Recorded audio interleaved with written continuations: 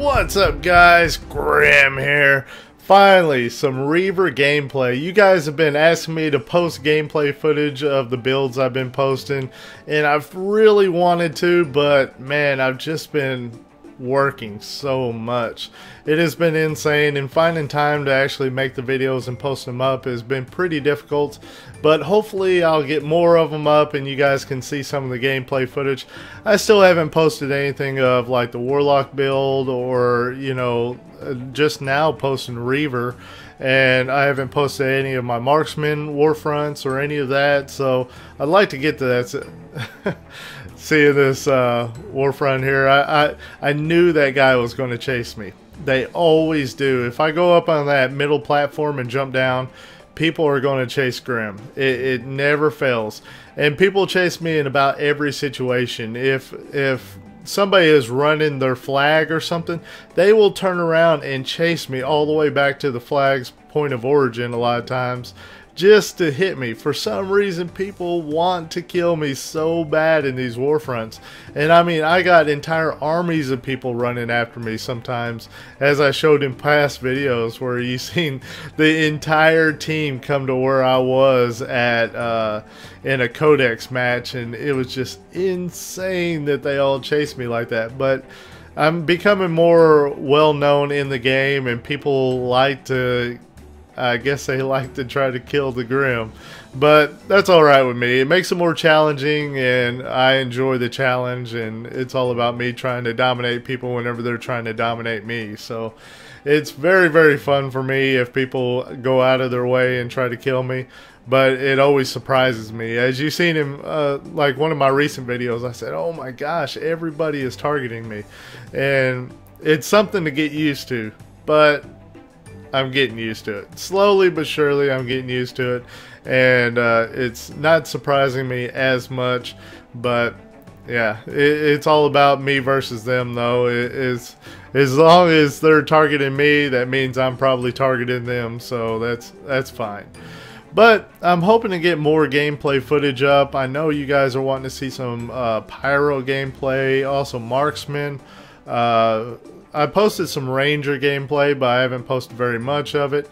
I still haven't posted, let's see, the Warlock build. I know I haven't posted any of that. See, what's basically happening is the weekend videos are a big deal to me. I always consider my weekend videos the ones that I put a lot of work into. You know, if I post a build or something like that, that means that I've been asking a lot of people about their builds. I've constructed a build of my own, or you know, I'm using somebody's, but I had to test it out a lot before I feel comfortable posting it. And so I'll run, you know, days worth of warfronts sometimes in order to test out builds. If I don't do that kind of extensive testing, it's usually because I've consulted somebody that I really feel like knows the spec, and I'm not going to get bad information from them, and I don't have to test it as much because I know they know what they're talking about.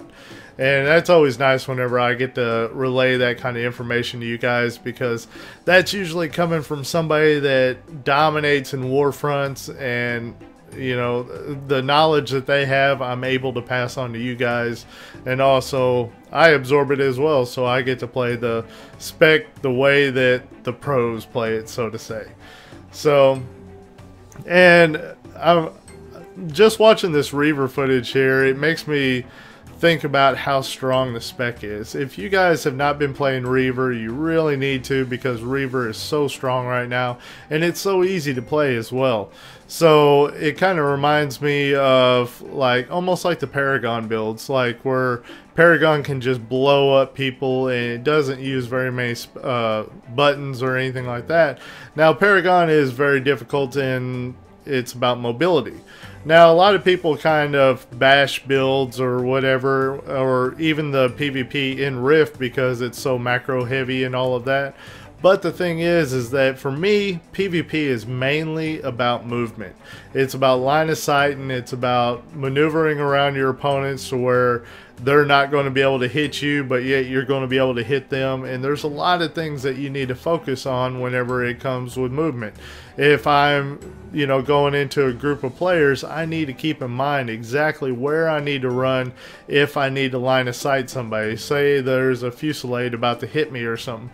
I need to be able to cut that off and stop it, or else, as you see a viral stream going, if somebody starts casting that on me, I have to think about where I'm going to go or how I'm going to interrupt it. And that's all about movement there, and especially in melee builds, a lot of the interrupts are melee range, so you have to know where you're at and position yourself right.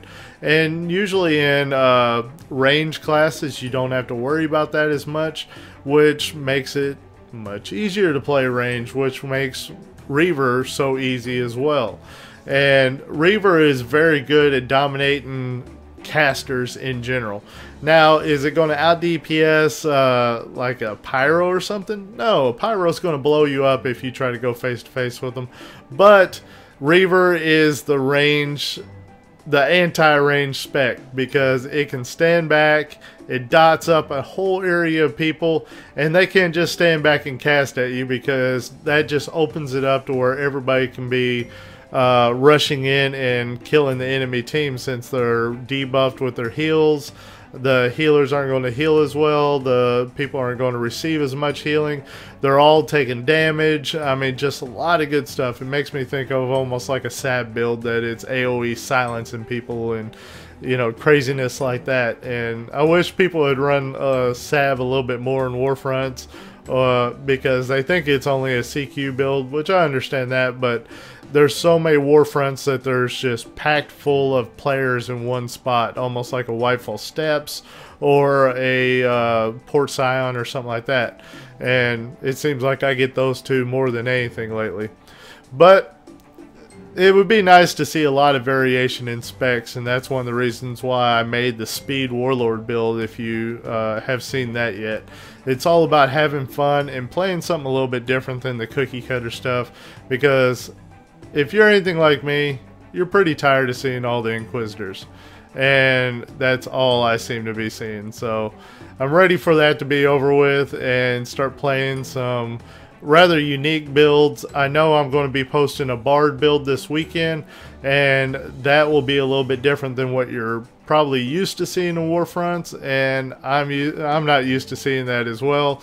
I've been doing a lot of research on the Bard builds, and hopefully I'll produce something very, very good for you guys. It may not be what you're used to seeing, but it will work, trust me. Alright, I hope you guys enjoyed this video, and as usual, my name is Grim, and I will see you next time.